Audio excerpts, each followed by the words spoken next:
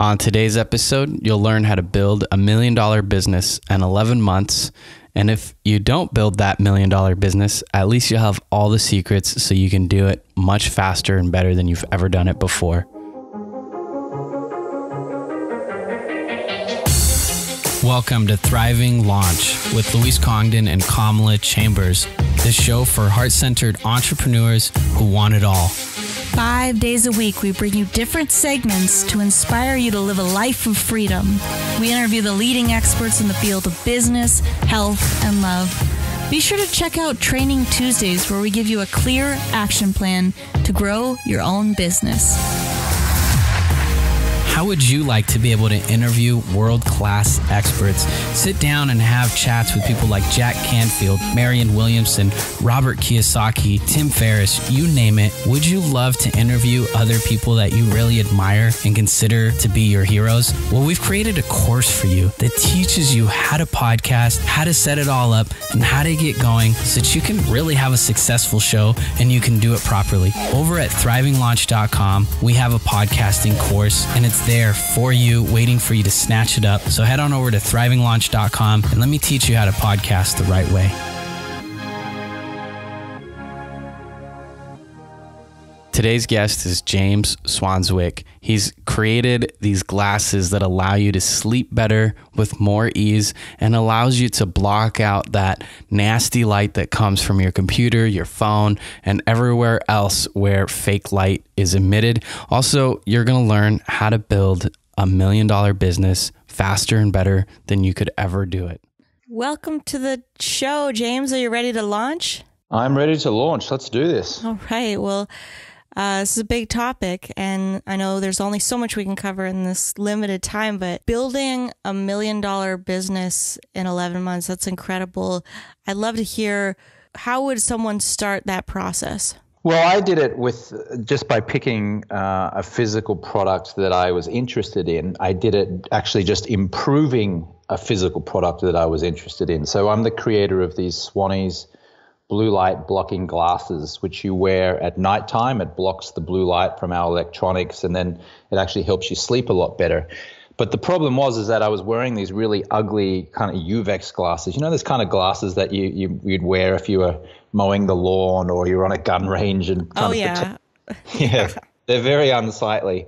And so I had this idea. I wonder if I could, get the same benefit of using the orange lens, which blocks the blue light, but somehow put it into a stylish pair of glasses. And so that's how I came up with my product called Swannies from my company, Swanwick Sleep. They're blue light blocking glasses. They look very fashionable. You can wear them out to restaurants and with, amongst friends, and people are always saying, oh, they look nice. They're very interesting. Tell me about those. So I didn't try to reinvent the wheel. I didn't try to think up a new product. I just took an existing product, which was this, these ugly blue light blocking glasses, and I just made them a little bit better. I just amended them by 20% to get a stylish pair. And, I launched in November 2015, and it became $1 million business in 11 months. So like I always tell budding entrepreneurs, you don't need to reinvent the wheel. You just need to take an existing product and make it just a little bit better. It really reminds me of, I read some studies about, there's a bunch of products that people have taken and improved upon them. And I recall reading some book, it might have been by Napoleon Hill even, but that talked about that, where you can make a lot of money just by taking something and making it better, or seeing where there's a need that maybe someone hasn't invented, but it's almost super obvious. And the glasses thing isn't super obvious to a lot of us, but it seemed kind of obvious to you. And I'm curious, what are some of the things that helped you promote the product, get it out there? Because, okay, so you got this thing, you improved upon it, but now getting it out there so people learn about it and making sure that there's enough eyeballs on the market seeing it.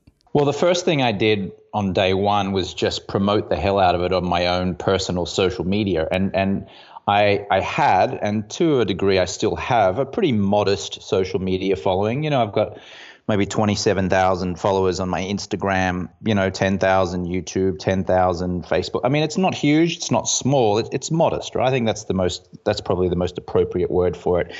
And so what I did was I posted like 5 times a day and said, these are my glasses. And I would do little videos of me wearing them. I'd interview health experts talking about the dangers of blue light while wearing my glasses. I begged people to share it on their Facebook page. So when I wrote a Facebook post, I would talk about the dangers of blue light and how my product can address those concerns. And then at the end, I would say, please share this with someone you might be interested in. So humans need to be told what to do. So if you don't say, please share this, then people won't share it. But because I asked people to share it, some people shared it. Not a lot, but maybe like only 2 or 3% of people actually shared it. But that was enough to get it out to hundreds more people, which is hundreds more potential buyers.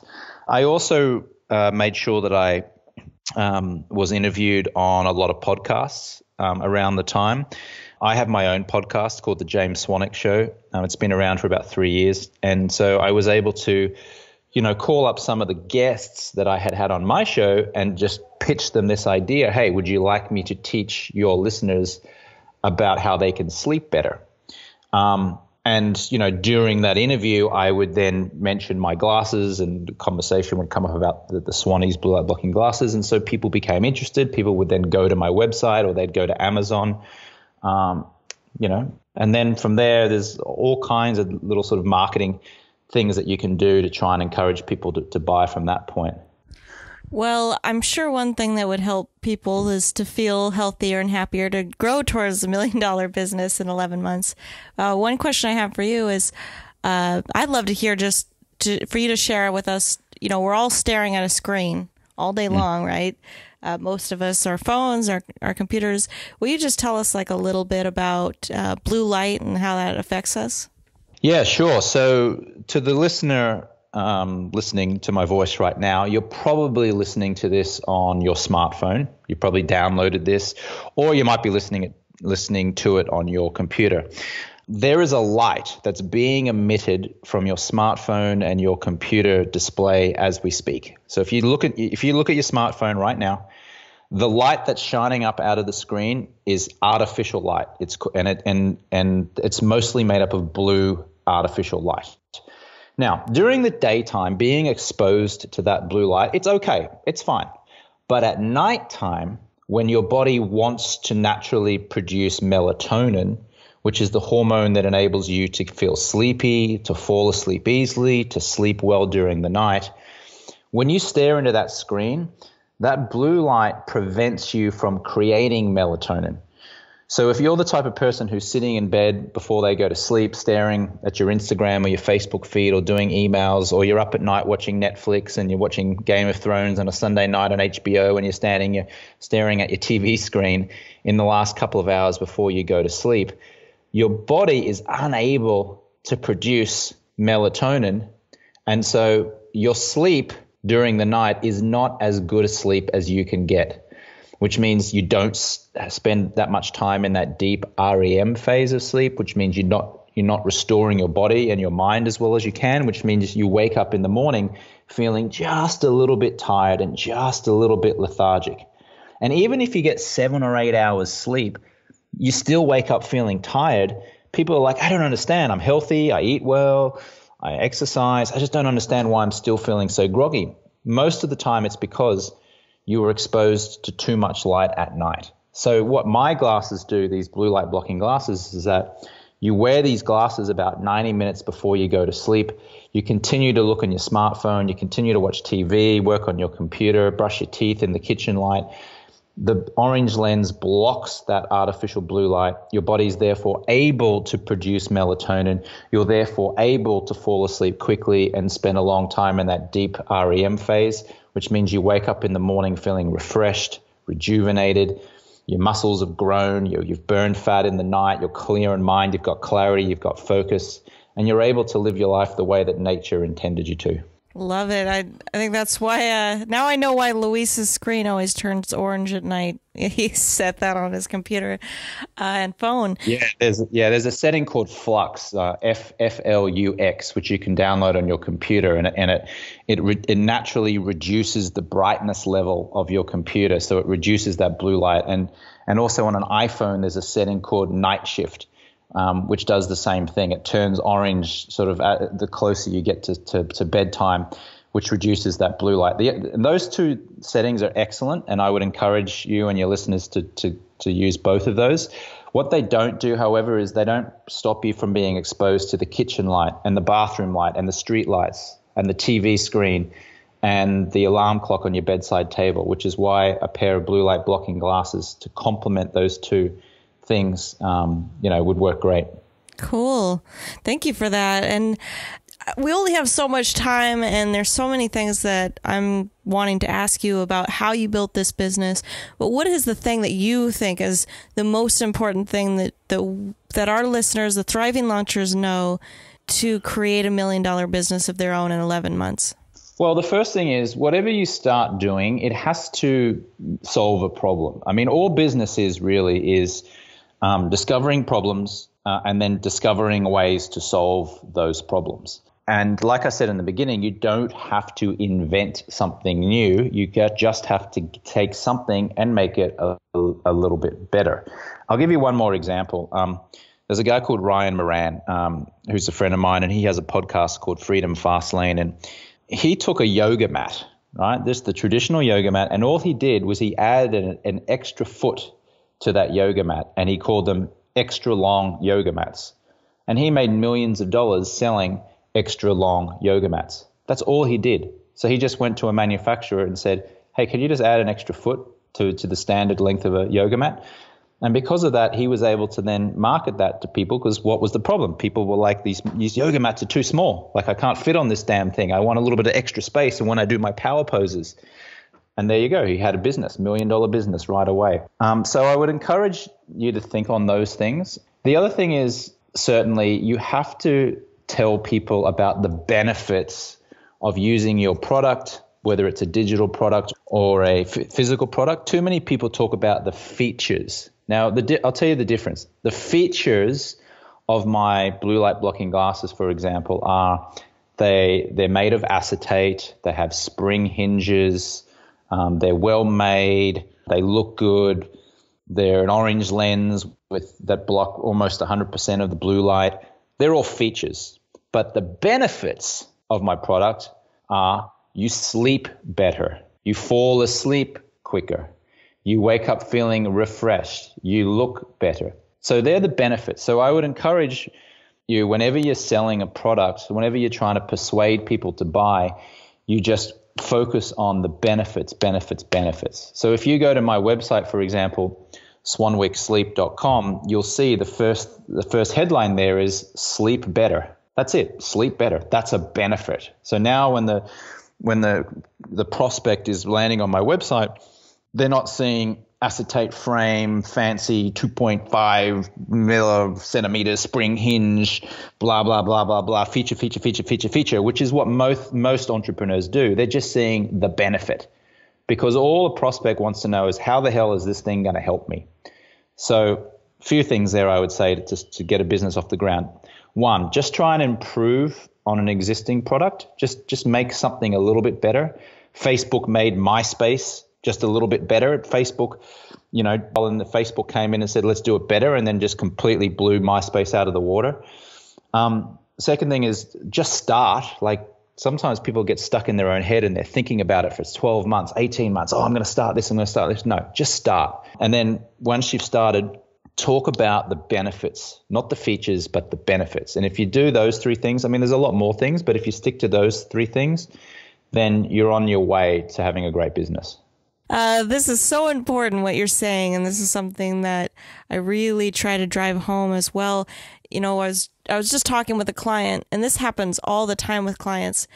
I keep explaining what benefits are, And she kept talking to me about the features. She'd come back with what her features were that she offered, thinking that those were the benefits. So I really encourage you to differentiate between what are the things that you offer, the modalities or the physical attributes of what you're offering versus what people are going to experience. So it seems like a small thing, but it makes a huge difference. So I'm so glad you brought that up. Can you talk to me a little bit more about getting your product, whether it's digital or whether it's physical, getting it out there in a bigger way? Because I know that you started with your audience and it sounded a little bit larger than most people. So how do you connect with the right people? What did you do? Well, I mean, a lot of it really was when I reached out to suggest to people with podcasts or newspapers or magazines, and I reached out to them with a view to somehow getting them to interview me about my product and promote my product. I didn't go to them saying, hey, can you please write about my product? Or, hey, can I please come on your show and talk about my product? I did not do that.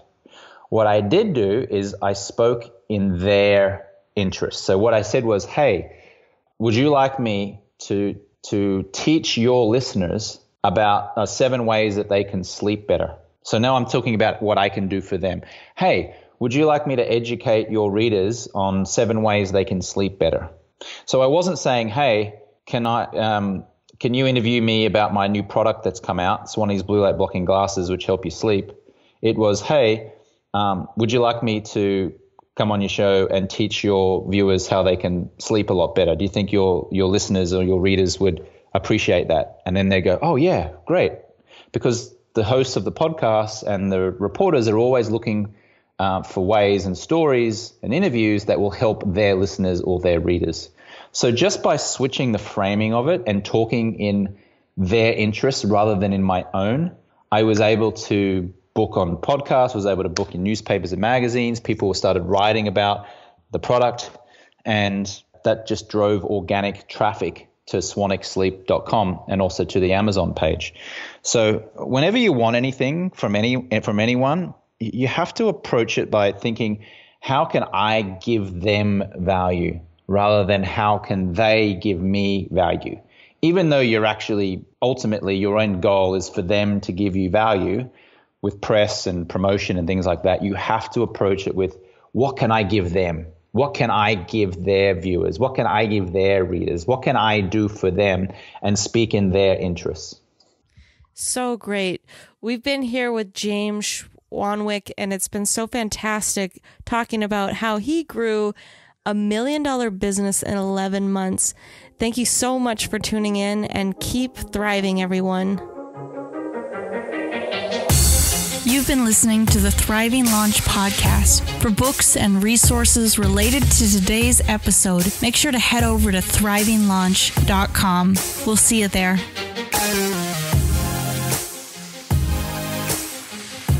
If you've enjoyed today's episode, make sure to stay tuned for the next podcast episode where I'm going to dive in with you and teach you a lot more about how to create a podcast. So if you've been wanting to create a podcast, make sure you're tuning into that episode on how to create a podcast. And we've got a whole series of episodes where we're going to be teaching you and diving into this with you. So go ahead, see you at thrivinglaunch.com.